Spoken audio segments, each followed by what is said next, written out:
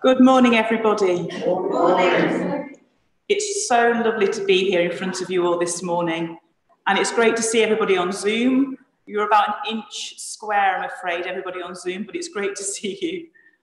It's really wonderful to be here. St. Lawrence's morning service. It's just fantastic to spend time being with God and with each other. We're looking at a section of the Live Lent book this morning. We've all had one, I hope, and it unites us across Biddulph, but across the whole of the Church of England. People are studying together. Even though we're separated by the coronavirus restrictions, we can study God's word together. And we're looking at the section week 3, communicating like Jesus. And Shuf's going to be speaking to us this morning about that, about Jesus speaking at the well to a Samaritan woman.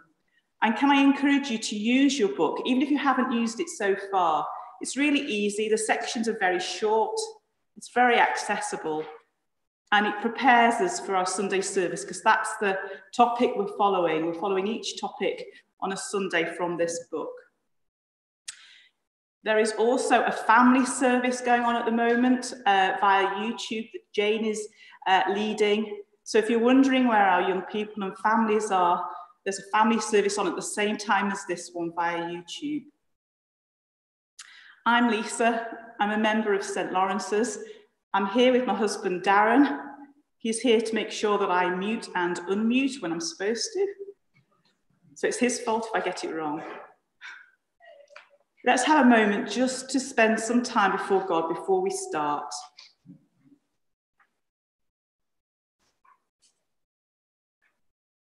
It says in the Bible that our hope is an anchor for our soul.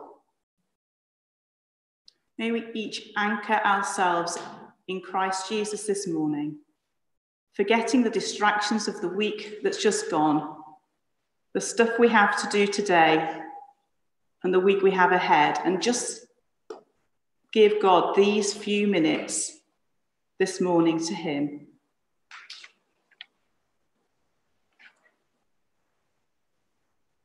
We'll be following the words on our service sheet, with you joining in bold. Grace, mercy, and peace from God our Father and the Lord Jesus Christ be with you.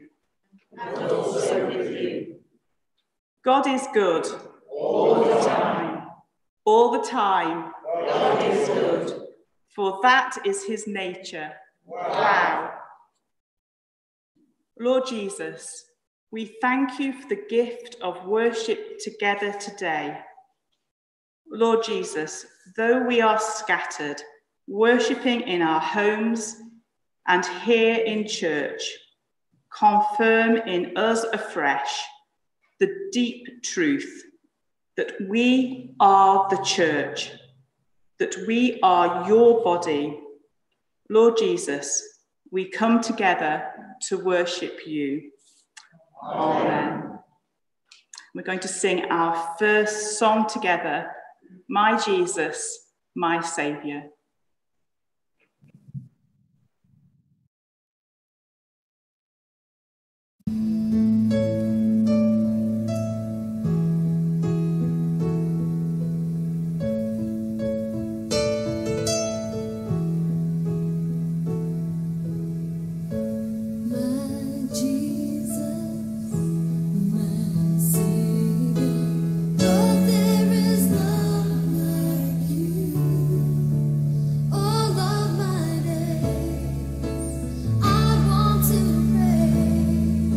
The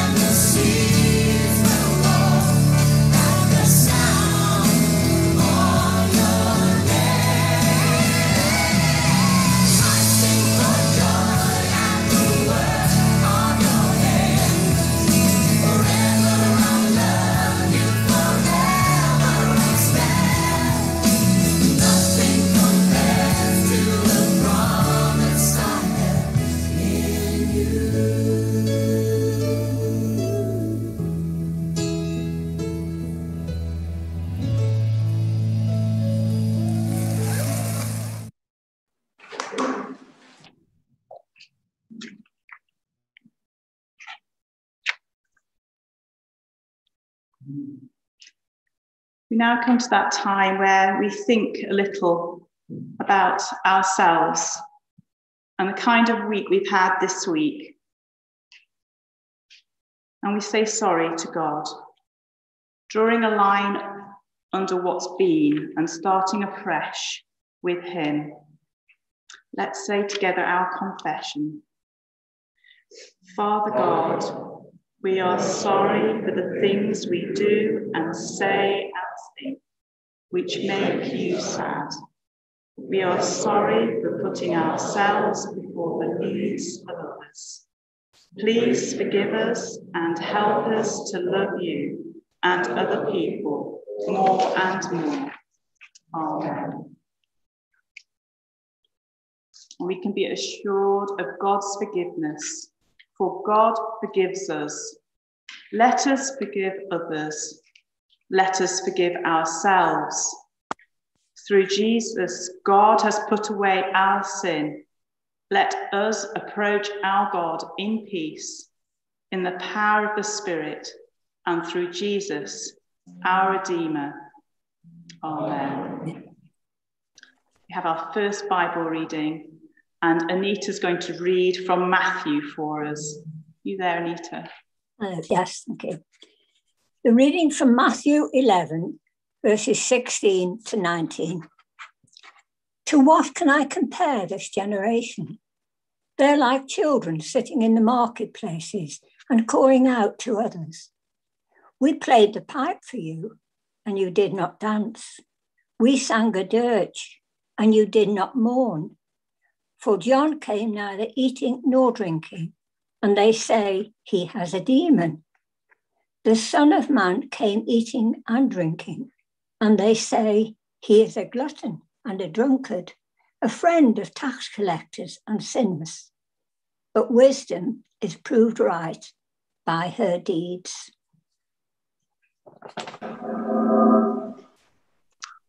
Thank you, Anita. And our second reading is by Andrew Neeson on Zoom from John 4. You there, Andrew? Hi. Now, he had to go through Samaria. So he came to a town in Samaria called Sychar, near the plot of ground Jacob had given to his son Joseph. Jacob's well was there, and Jesus, tired as he was from the journey, sat down by the well. It was about noon. When a Samaritan woman came to draw water, Jesus said to her, "Will you give me a drink?" His disciples had gone into the town to buy food. The Samaritan woman said to him, "You are a Jew, and I am a Samaritan woman. How can you ask me for a drink?" For Jews do not associate with Samaritans. Jesus answered her, "If you knew the gift of God and who it is that asks you for a drink, you would have asked him, and he would have given you living water." Jesus answered, "Everyone who drinks this water will be thirsty again. But whoever drinks the water I give them will never thirst. Indeed, the water I give them will become in them a spring of water welling up to eternal life." The woman said to him, "Sir, give me this water so that I won't get thirsty and have to keep coming back here to draw water." He told her, "Go, call your husband and come back." "I have no husband," she replied. Jesus said to her, "You are right when you say you have no husband. The fact is, you have had 5 husbands, and the man you now have is not your husband. What you have just said is quite true." "Sir," the woman said, I can see that you are a prophet. Our ancestors worshipped on this mountain. But you Jews claim that the place where we must worship is in Jerusalem. Woman, Jesus replied, believe me, a time is coming when you will worship the Father, neither on this mountain nor in Jerusalem. You Samaritans worship what you do not know. We worship what we do know, for salvation is from the Jews. Yet a time is coming, and has now come, when the true worshippers will worship the Father in the Spirit and in truth, for they are the kind of worshippers the Father seeks. God is Spirit, and his worshippers must worship in the Spirit and in truth. The woman said, I know that Messiah, called Christ, is coming. When he comes, he will explain everything to us. Then Jesus declared, I, the one speaking to you, I am he. This is the word of the Lord. Geoff's now going to come and speak to us about that passage. And before he does, I'm just going to pray for him.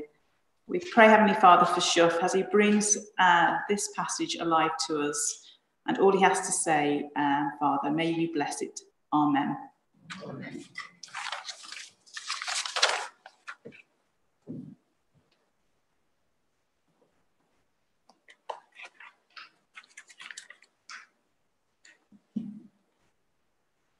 Good morning, everybody. I'm sort of going to speak on that passage. I shall refer to it later on, but we'll see how we go. It's great to see so many people in church and so many people on Zoom and YouTube this morning. Before I begin, let's just pray together. Lord Jesus, this morning, open our ears to hear what you're saying. Open our minds to think about you. Open our hearts and help us to be changed by you. For Jesus' sake. Amen. When Jesus entered our world, he didn't box himself inside the four walls of a synagogue. He walked into the life of sinners. He touched the lepers. He associated with prostitutes. He dined with the despised. He scandalized the religious community by stepping into the world. In order for Jesus to reach and rescue the world, he had to step into it, to gate crash it. And in the same way, for us to impact and influence the world for Jesus, we must also do the same thing. We must step into it. We must gate crash it. John Stott said, we are to go as he went, to penetrate human society, to mix with unbelievers, and fraternize with sinners. Does not one of the church's greatest failures lie here? We've disengaged too much. We've become withdrawn, a withdrawn community. We've become aloof rather than alongside. On Sunday, the church gathers, but from Monday to Saturday, we, the church, scatter into the marketplace and into every corner of the world. Followers of Jesus Christ live as God's ambassadors. We're his representatives, his messengers. We are, or we should be, on mission. The American theologian R.C. Sproul described the mission to the marketplace. He said, Jesus' strategy always involved believers going into the world to penetrate the marketplace. Followers of Jesus must recognize their ministry and mission of communicating God's love to people they come into contact with each day. And our first reading, which is in tomorrow's section of the Live Lent booklet, is a picture of life in the marketplace. a place where there's not just buying and selling going on, but all human life is there.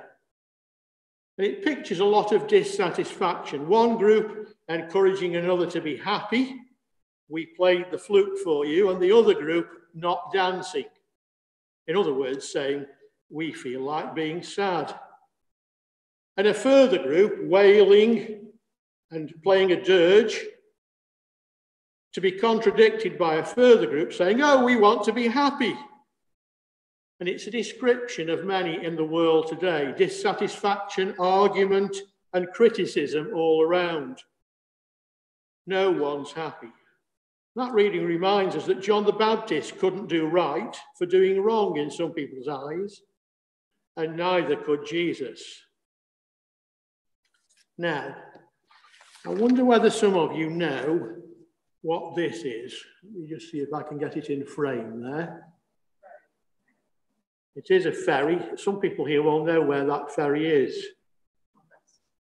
It's actually a ferry in Kenya. It's the Likoni ferry in Mombasa.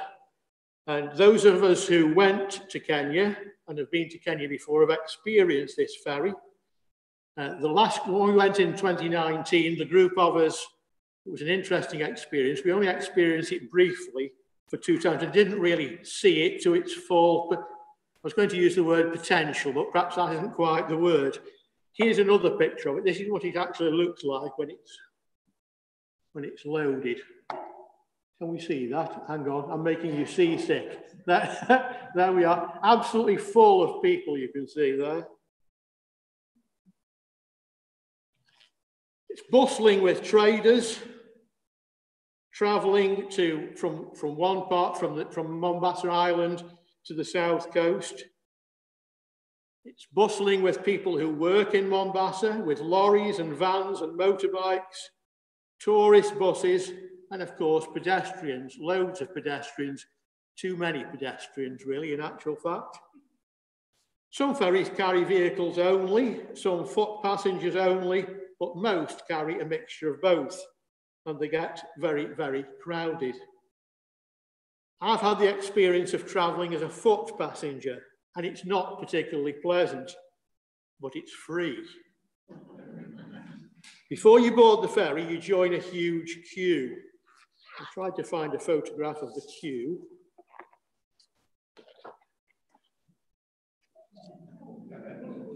And it is an absolutely enormous queue. Everybody squashed together there. It's more a squash than a queue. And as you can imagine, because the weather's hot and humid, it's not a particularly pleasant experience. The wait can be anything from 15 minutes to an hour. And while you're waiting, traders from the local market, which is beside the road, will attempt to sell you drinks, fresh fruit, bananas, mosquito zappers, sunglasses, and all manner of things. It's very, very noisy. And perhaps the biggest noise comes from the man with the megaphone, who's usually shouting out verses from the Bible, usually verses about the end times, and telling people that unless they're saved now, they are doomed. It's a high volume version of the man or woman with the sandwich board that says, the end is nigh. But maybe the message is timely, because sometimes this happens. And there have been, I didn't tell the people who were going to Kenya, but there have been lots of accidents on this ferry. Sometimes that happens. The thing is, though, that most people seem to be ignoring the man with the megaphone, and many seem to be listening to something quite different on their own headsets. It's impossible to talk. And when I hear all this and see all this going on, it often makes me think, would Jesus have picked up a megaphone and done it in this way? And I think probably not. The theme of week 3's thoughts in the Live Lent booklet is communicating like Jesus. And there's so much that can be said about the way in which Jesus interacted with the people. far too much for one sermon. But today I just want to think about 3 different ways. And perhaps during the week, we can give some thought to these 3 ways. I began by talking about the marketplace, and Jesus spent a lot of his time there. And as I said, all human life is in the marketplace. Like the man with the megaphone, Jesus went where people were, but rather than shouting, he shared his life with them. Of his 132 public appearances, 122 had links to the marketplace. The 4 Gospels record Jesus telling 52 parables, and of those, 45 had a marketplace context. Now, in case you think you've heard those figures before, you probably have, because I mentioned them last May. You need to have good memories to remember this. But I mentioned this in a sermon which was called What Would Jesus Post? And we were talking about social media at the time. I almost thought I could repeat that sermon today, but you'll be relieved to know that I'm not going to. But in it, I just argued that for many people, social media is their marketplace. And I will repeat that if social media is your marketplace, your meeting place, that's perhaps where your mission should be. Jesus rarely shouted at people. When I wrote that down first time, I wrote Jesus didn't shout at people. But then if you look at the reading, it's the set reading for today, it's actually the cleansing of the temple when Jesus threw the money traders out of the temple. I'm sure he probably did a bit of shouting then. So I will say he rarely shouted. He told stories, parables. He healed people. People had heard about him. They wanted to know where he was. They sought him out. He often drew a crowd, not because of the noise he was making, but because of who he was, because of the way in which he lived his life. And so the first of the 3 points that I want to make this morning is this. It's a short one. As we communicate the good news, actions speak louder than words. Actions speak louder than words. Initially, people are much more likely to hear what we have to say about Jesus through the example of our life and of our actions, rather than through the words we speak. This weekend's thoughts in the Live Lent book contain these words by Ralph Waldo Emerson. What you do speaks so loudly that I can't hear what you're saying. And it's true, isn't it? If our actions, if our lives are affected and guided by our love for Jesus, people are much more likely to be receptive when we start to talk to them about him. In his care for others, in his stories, in his miracles, and in his healings, this was Jesus' way. Actions speak louder than words. And the second point is that Jesus was willing to change his plans and spend time with people to communicate the good news. And so should we. Jesus was willing to change his plans and spend time with people to communicate the good news. And so should we. I almost had the story of Zacchaeus for one of my readings, but I decided not to because I figure we know the story quite well, really. Luke 19 tells us that Jesus was on his way to Jerusalem, but passed through Jericho on the way. Passed through Jericho. Probably wasn't intending to stop, but as he passed through, here was that tax collector, Zacchaeus, up in the tree, trying to get a glimpse of him. Jesus looks up, changes his plans, and invites himself to Zacchaeus' house for tea, much to the disgust of the crowd around, who loathed tax collectors.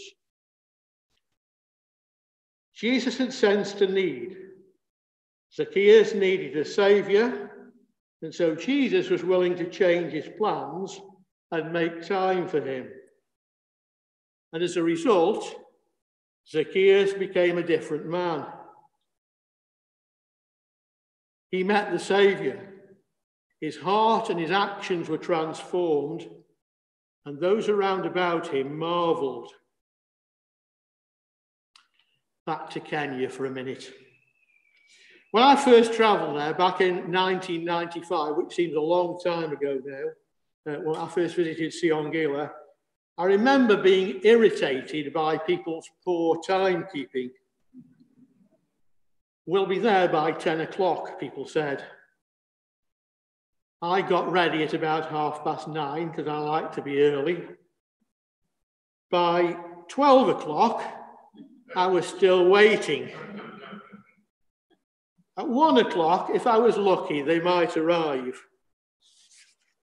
So one day I decided that I would challenge somebody about this. And this is what they said to me.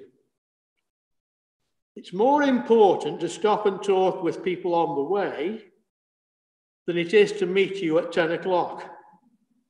It may be the last time we see them. And it made me think.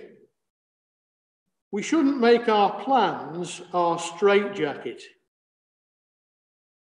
We need to be flexible so that we can spend time with them and to communicate the good news of Jesus with those whom God wants us to spend time.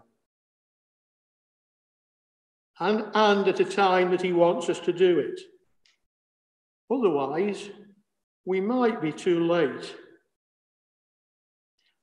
It's difficult, isn't it? It's a challenge, but it's true. Jesus is willing to change his plans and spend time with people to communicate the good news, and so should we. Now to that second reading of the woman at the well. And really, I'm not going to talk very much about this because there is loads of stuff in it, really. But it's a woman whose encounter with Jesus, just like it did with Zacchaeus, led to a changed life. But just for now, I want to look at the event from Jesus' point of view. And my third point is this. We sometimes have to make ourselves vulnerable to communicate the good news. Now, this is picked up in Friday's section in the Live Lent booklet. In the story of Zacchaeus, we've already seen that Jesus is willing to make himself vulnerable. By visiting Zacchaeus' house, he'd incurred the wrath of those who came to see him. But here, things are taken to a different level. In those days, it was very unseemly for a man, particularly a teacher, to engage in casual conversation with a woman. It was even more unseemly because he was a Jew and she was a Samaritan. And it was still more unseemly because she'd had multiple husbands. And yet, Jesus perceived a need and was willing to take a risk. In a world where so many are in need of the good news of Jesus, it can be difficult to know where to begin or where to go next. Right at the very beginning of the Live Lent booklet, we read Archbishop Rowan Williams' words. Mission, he says, is finding out about what God is doing and then joining in. How do we find this out? Well, we pray. We ask God to show us. We're patient. We listen. And when, like Jesus, we perceive that need, we act, even if it makes us vulnerable. And Jesus made himself even more vulnerable by asking something of her. Give me a drink, he said. The whole of this story employs a fascinating use of questions. When you have time, read it all through. There are bits that are missed out of our reading today, but just read it all through. Jesus didn't shout at her. He didn't use strong words with her. He didn't tell her that her life was all wrong and that she'd made a mess of everything. She already knew that. Instead, he gently led her to accept her current situation and then, equally as gently, offered her a way of salvation. And she became a changed person.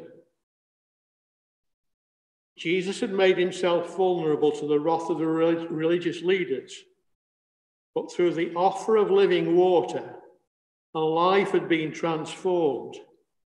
Salvation came to this woman.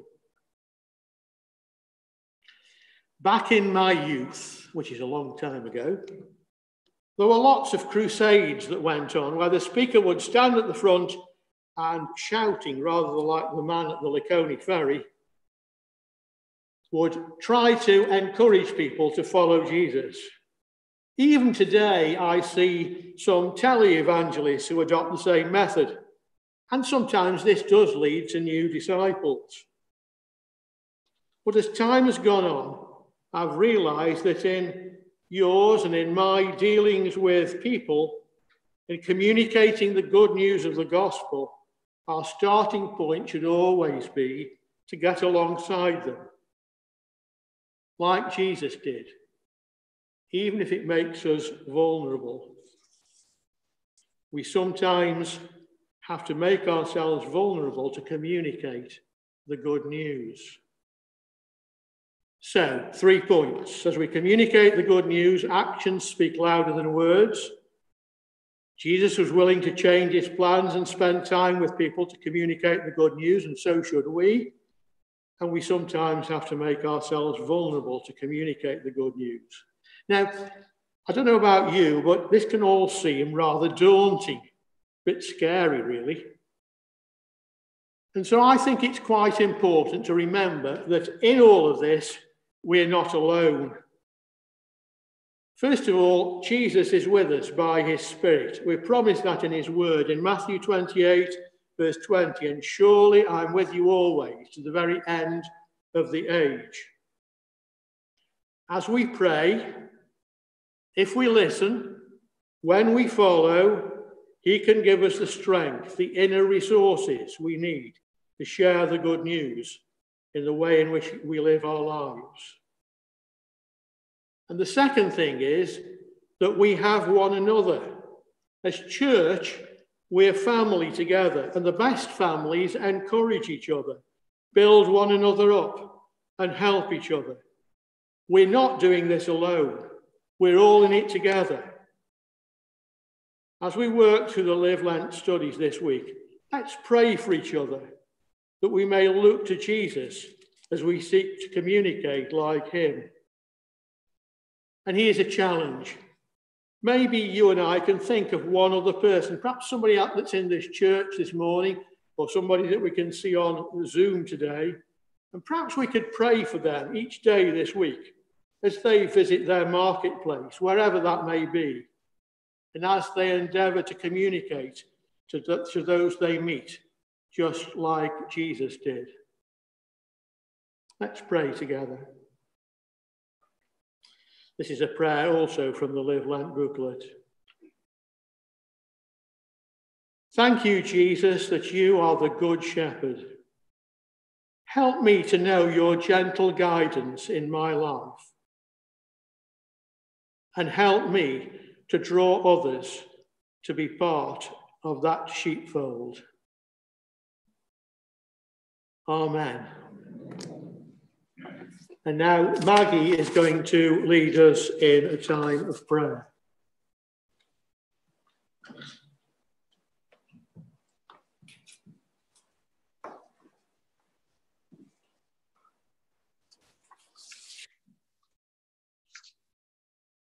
Let us pray. Whoever drinks the water I give them will never thirst. Indeed, the water I give them will become in them a spring of water, welling up to eternal life.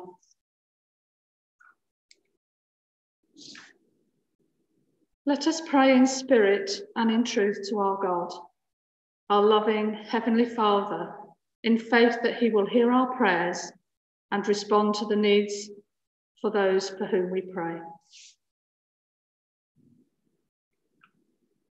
Heavenly Father, we pray that you will pour out the living water of your Spirit upon your church in the world. Give us the humility and courage to seek unity where we are divided. Give us the grace to exclude no one from fellowship because we disapprove of their way of life or the expression of their faith. Remind us always that it is only through your gracious love that we can find peace with you.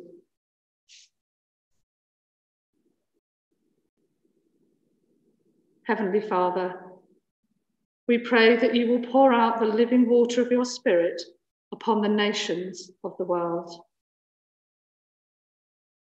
Help us to find new, non-violent ways of seeking peace and reconciliation. Give grace, wisdom, and insight to the powerful that they may surrender some of their power. To the rich that they may surrender some of their wealth. And to those who express hatred and prejudice through violence, to learn that there are better ways to be.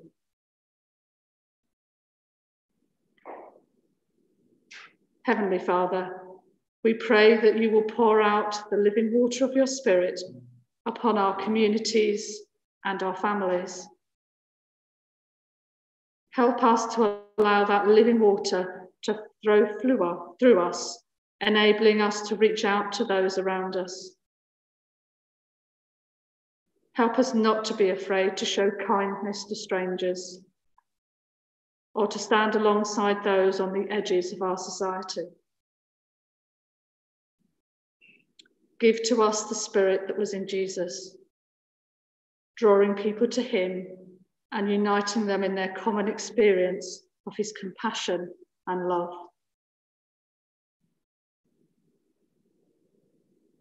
Heavenly Father, we pray that you will pour out the living water of your Spirit upon all who are in need. We pray for those who face another day of pain, fear, loneliness, depression, or anxiety. Let them find in you refreshment, hope, and comfort for their spirit, and the peace of mind that comes with the assurance of your presence alongside them. Amen. And as we think about communicating like Jesus, I found this and thought it might be helpful to take some time to consider what our world could actually be like. If we had a fraction of the faith in you that you have in us, then this world would be transformed. If we showed a fraction of the love that you show to us, then this world would be transformed.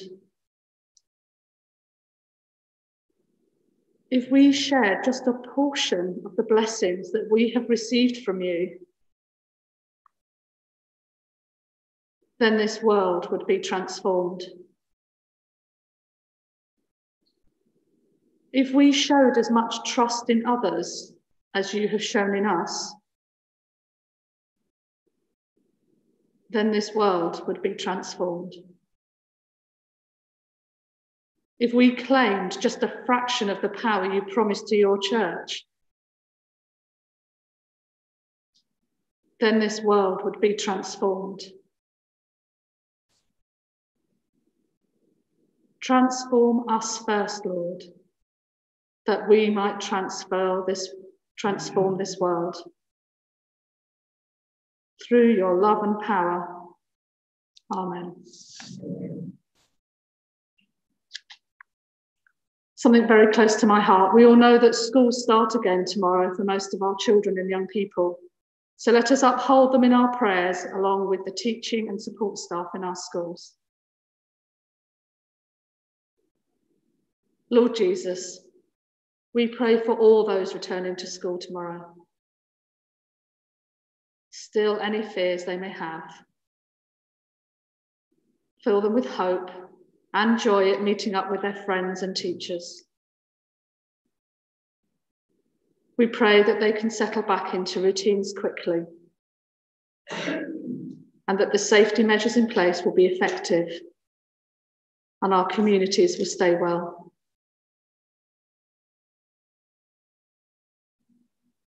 Thank you for all the efforts of homeschooling that parents have done, and pray for the teachers now who will continue to help our children and young people in their learning. Amen.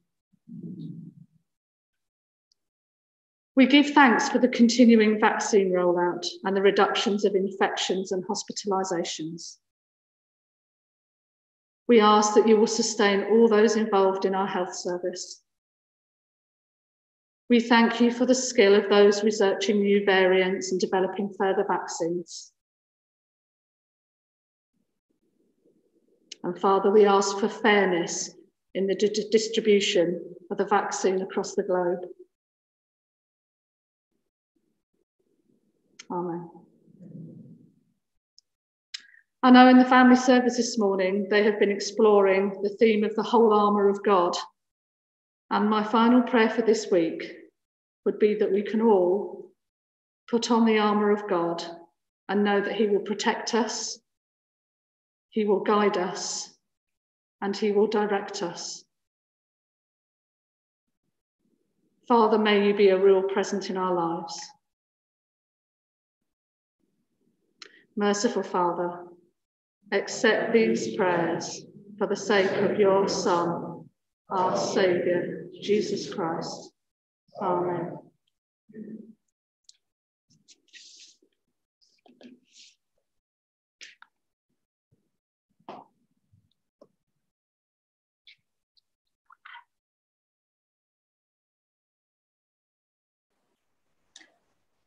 Let's just continue with the Lord's Prayer together. Our Father in heaven, hallowed be your name. Your kingdom come, your will be done, on earth as in heaven. Give us today our daily bread. Forgive us our sins, as we forgive those who sin against us. Lead us not into temptation, but deliver us from evil. For the kingdom, the power, and the glory are yours, now and forever. Amen. So thank you, Shuf, and thank you, Maggie, for our prayers. We've certainly been given a lot to think about. Let us remember Shuf's encouragement to pray for one another this week as we go out and communicate about Jesus. And Maggie's challenge that if we gave just a fraction of the love that Jesus has for us, then the world would be transformed. 2 things to think on this week. So as I introduce you to our last song of the service, let's not think of it as the last song, but the first song of a new week. Let's declare our faith this week for the next 7 days until we meet again. So let's, well, at home, sing together, "When I Survey the Wondrous Cross," and those in the church, let's mumble as loud as we can into our face masks.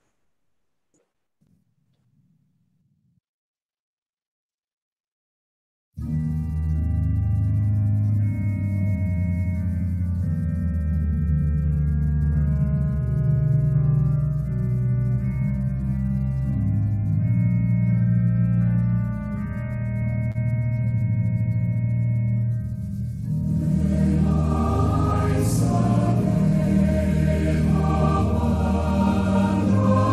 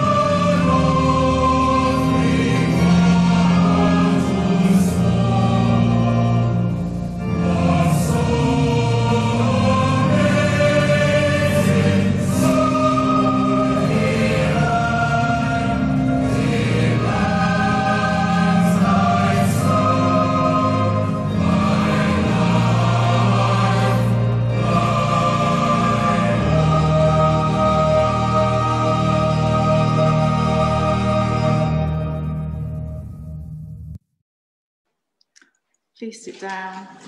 Thank you.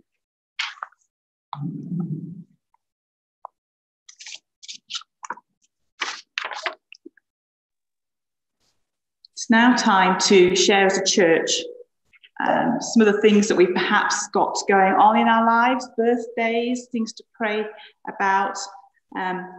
Do we have anyone on Zoom who has a birthday? Yes. Anita. Fantastic. Hi, Anita. Tomorrow.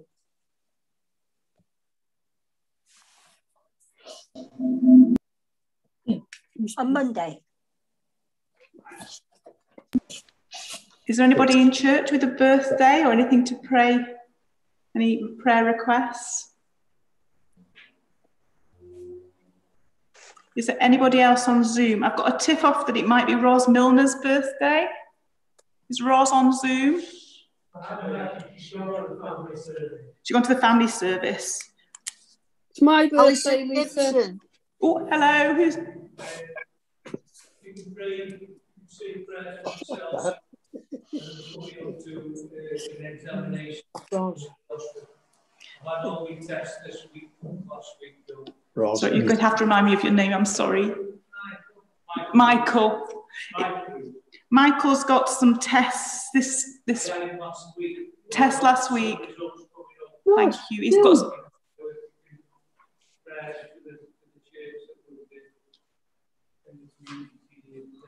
Thank you. Thank you, Michael.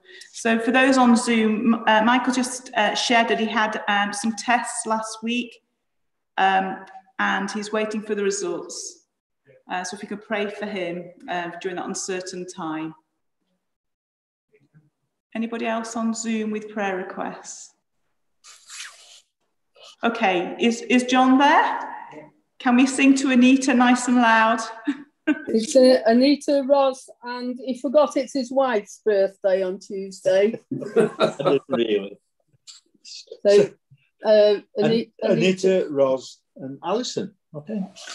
Happy birthday to you. Happy birthday to you.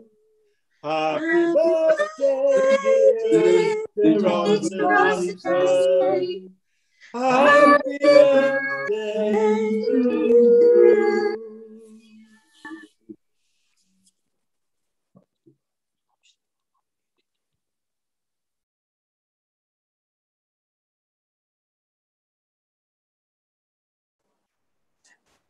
We'll just take a moment to pray for Michael as well while we can. Just pray for Michael as he waits for this appointment next week. And for the examination, just pray that you'll be with him and give him all the patience and all the certainty and assurance that he needs, Father, and for the right treatment, and that you'll just be with him this week. Amen. Amen.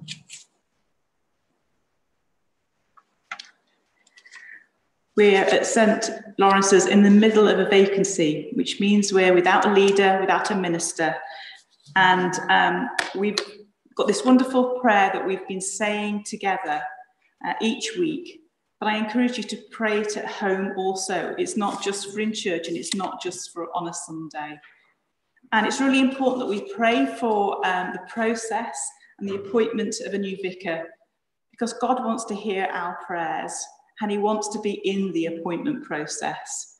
So we need to invite him in to be with us. We heard the great news last week from Assistant Archdeacon Terry Bloor that the process can start here for the appointment of a new vicar. And that's answered prayer. That's great news, because that wasn't necessarily going to be the case, but the way has been made plain for that to happen. So we're very grateful. And it's so important that we keep praying this prayer. So I'm going to say it on behalf of all of us, but please at home say it out loud or say it into your masks here. But I'm going to say it on behalf of all of us. Almighty God, to whom we bring our worship and praise, hear our prayer for the parish and congregation of St. Lawrence's Biddulph. Give us discernment to recognise the gifts and ministries you have given to each one of us, together with the grace to exercise them in harmony with one another and for the good of all. Sustain those working to serve you and others during this vacancy, guiding them with wisdom and integrity, that your will may be done in the power of the Holy Spirit. May we have patience in waiting the appointment and arrival of your new leader for our parish, and give support to those responsible for choosing that person. May we trust you, the God of faithfulness and generosity, to lead us through this time of transition and change, so that we are ready to enter a new chapter in the life of our parish, for the glory of your name and the growth of your kingdom. This we ask through Jesus Christ our Lord. Amen. And Lindsay has some notices and some bands for us.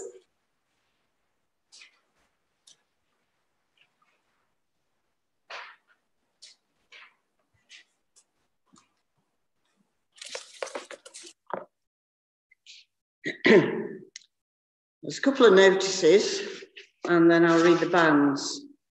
I don't know whether any of you have been on a prayer walk yet, but it's well worth doing. And there's a notice about that on the back of the sheet. Please, all it means is go for a walk with somebody and pray along the way. It's not that difficult. And you see some interesting things as you walk around, which we discovered last week as we saw a whole gathering of frogs.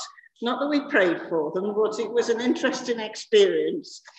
And it's God's wonderful world at the end of the day, isn't it? So it's not wrong to spot things and just stop and reflect. The other thing is, those that have come to church have probably seen it on the door, that coming up at the end of April, we will be having the ACPM, I get my letters muddled up, but the annual meeting. And because of that, we have to just check that our electoral roll is correct and check whether you're on it, check whether the details are correct, check if you need to come off it. All those things need to be done, and Carl's in charge of that. So please get in touch with him if there's any problems or anything you need to check with the electoral roll, because 2 weeks before the actual meeting, the electoral roll is closed down. So you won't be able to vote at the meeting or anything if you're not on there. So please just get that sorted. And it isn't so very long since we did all that because we didn't have our meeting till late, but I'm sure there'll be the odd person that thinks, oh, I should put my name on there. So please do, because that's when you vote at the annual meeting for the different people, and you can't vote if you're not on it. Okay, so I'm going to publish the banns of marriage between Jonathan Peter Barry and Hayley Underwood, and they're both of this parish, and this is for the second time of asking. So if any of you know any reason in law why these persons may not marry each other, you are to declare it now.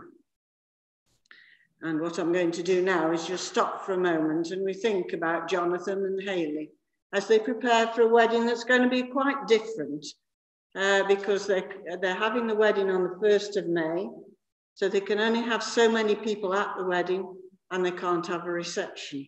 But they believe that getting married is the important thing, and that I do praise them for that. So let's pray for them. Father, we thank you for Jonathan and Hayley. We thank you that they want to get married, and even though there are restrictions, they want to be married. And I ask that you'll be very close to them in their preparation, and you'll be close to them, that they remember that you are part of their lives and part of their marriage. And Father, just ask that you will bless them in Jesus' name. Amen.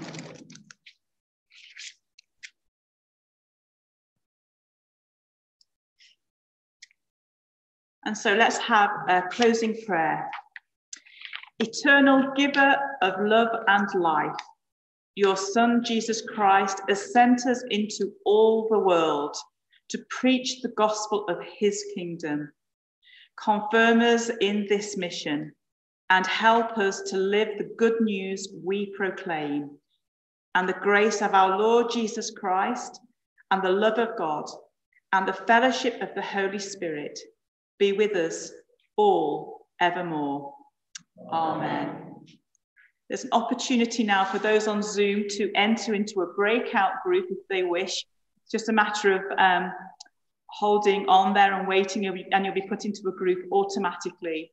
The rest of us in church, we have to remain socially distanced with our masks on, and we will be leaving the building. But thank you everybody for joining us this morning.